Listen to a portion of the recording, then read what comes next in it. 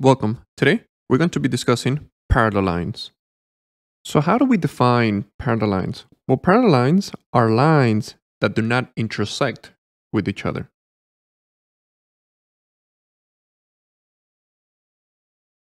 Now, based on this definition, now let's think about what characteristics should these lines have.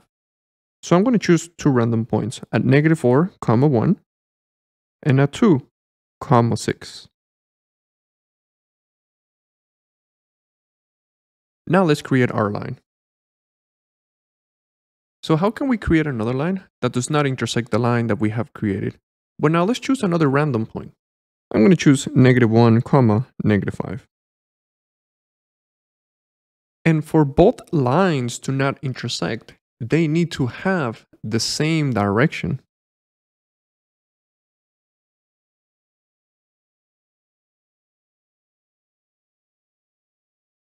So let's go back to the initial line that we have created. Let's call it line 1.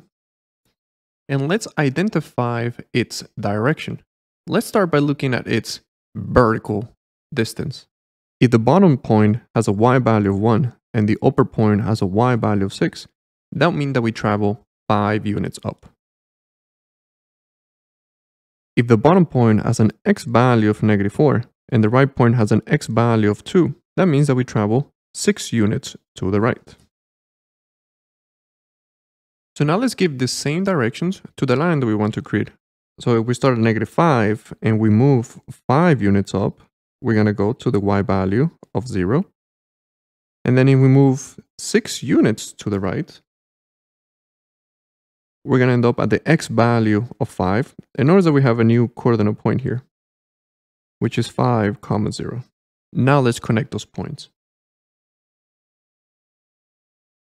Now by design, these two lines will never intersect because they have the same direction. But look at how we define this direction. We look at the vertical distance, we assign both of them to have the same vertical distance, and then we look at its horizontal distance, and then we assign both of them to have the same horizontal distance. So if these two lines have the same vertical distance and the same horizontal distance, then by definition, both lines have the same slope.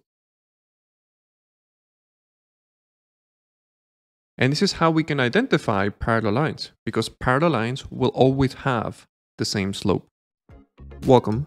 If you would like to continue learning about mathematics, you can check out the videos on the left.